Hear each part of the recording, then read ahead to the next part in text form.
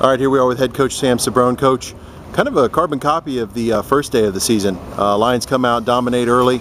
We come into the nightcap, setback in the first game, dropped the first game. It's kind of surprised everybody, but then you rebounded really good and claimed the match in the next three. Give me your thoughts on the day and on the tournament in general.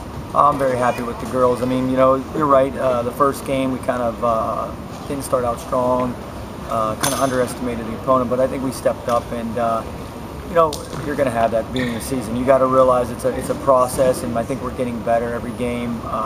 Really started blocking. We got a lot of substitutions, and kids came in and did their job, which was great, showing a little bit of depth. I'm excited. You know, 4-0 is where we thought we would be, and now we got to push forward for a tough next weekend. Yeah, we leave the friendly confines of the Bowman Center. We've got to go to Missouri. We'll get to that in the pregame before we leave. But I will say, out of all the stats, everybody did well. Jacqueline coming in on that service line. How about that? Was that 7 service aces in one set?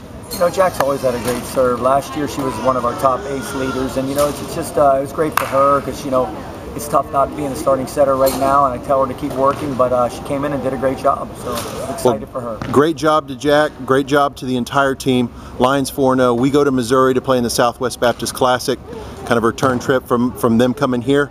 Coach, we'll see you later in the week. We'll talk about that tournament. Congratulations on the 4-0 start. Thank you very much.